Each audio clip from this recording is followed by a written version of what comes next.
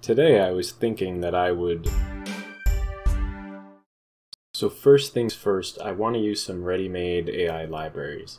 I'll be using a neural network here, and obviously there's no point reinventing the wheel and doing complex linear algebra when somebody else has already done that for me. I've used Pytorch before for neural networks, so I'll use that here. It's a Python library though, so I'm going to need a way to use Python in Godot.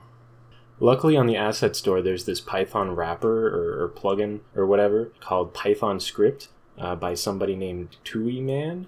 touilleMan? Is that like Ratatouille? So I've installed that, I've restarted, and I see Python as an option here, so that's great. Now I just need to install the libraries. The README has instructions on how to install pip, and then I'm going to use pip to pip install Pytorch and its requirements. Just NumPy really, which is a math package. It's installed, so now I need something for the AI to do. You might have noticed from the video title and the project name that I'm going to have it play snake. And there, see, there's a snake. Oh no, that's not how. And there, see, there's a snake. Keep in mind I'm playing right now, so now I need the AI to actually control it. So I'm just going to follow a tutorial on deep Q learning neural reinforcement learn. I'm going to make a deep Q network with reinforcement learning. There's a link to the tutorial I followed in the description, so check that out.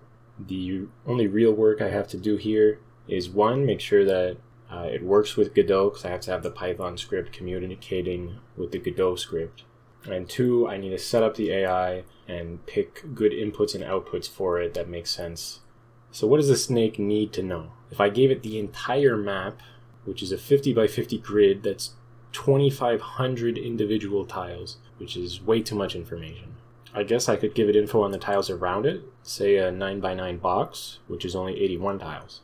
It'll have to be able to detect bad tiles to go to, that is, if it's going to go outside the map, or if it's going to collide with its tail. So let's call those spaces -1. It'll also need to be able to see open spaces, so let's call that a 0. Finally, for the food tile, that'll be a 1. Technically, I think these have to be normalized to act as inputs. To keep it in the range between 0 and 1, I'll change those values to 0, 0.5, and 1. The output is simple enough. It can go up, down, left, or right. So I'll have each direction correspond to a number, and that is 4 outputs. It also needs some way of motivating itself. So for this, we assign reward values to the outcomes of the different actions it can take. So if it dies, it's going to lose 100 points. If it eats the food, it gets 10 points. I'm also going to give it points for going towards the food. So it gets +1 if it goes closer, and it gets -1 if it's moving away. Well, the AI is in control now, and it's moving. I'll leave it to train for a while. It's been training for a while, and it's doing terribly.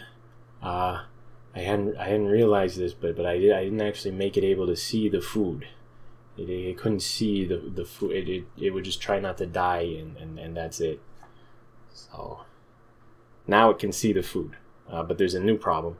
It keeps moving back and forth like this. I think it's because the score sort of evens out when it goes towards the food and away from the food, and it doesn't necessarily know where the food is if it's not within that 9 by 9 box. Okay, new plan. I'm simplifying the inputs. Half the time it was just seeing a big empty square of nothing, so I'm only going to give it the 8 surrounding tiles, and those are just going to be 0 or 1 if it's an empty tile, or if it's a tile that'll kill it if it goes to it. Then I'm going to let it know which direction the food is in, so that's 4 more inputs for the 4 possible directions. Similarly, I'll let it know what direction it's actively moving in, which is another 4 inputs. The way these work is each input corresponds to a direction. For the direction it's facing, only one of them is ever going to be set to 1, which means it's moving that way, and then the other directions will be set to 0.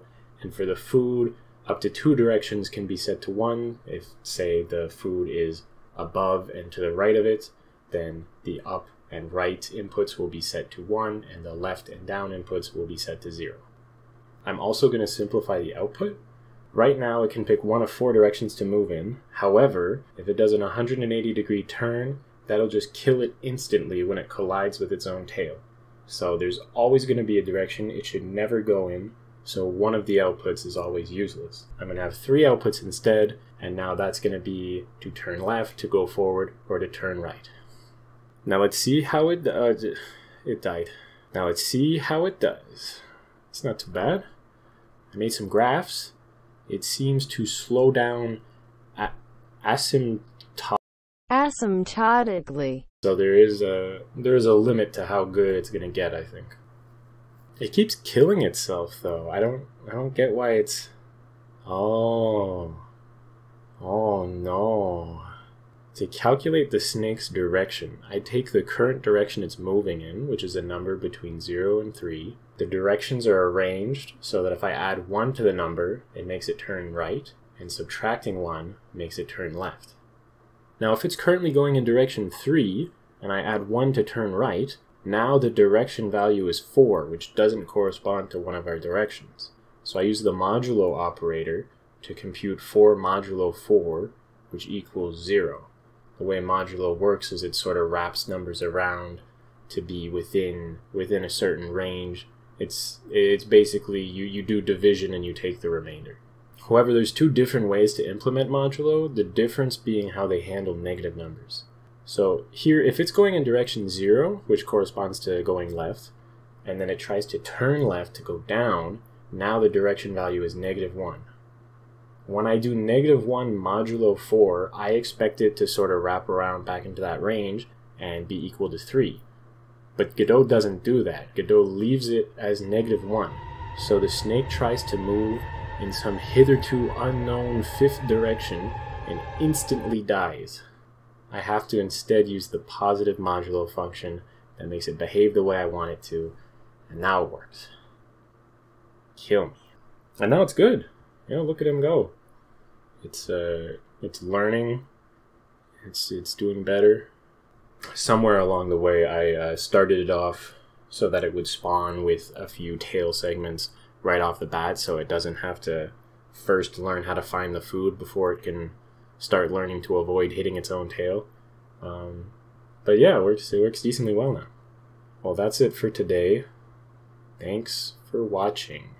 Subscribe for more AI videos. Now that I have this all set up, I'll probably try some other applications of AI in Godot.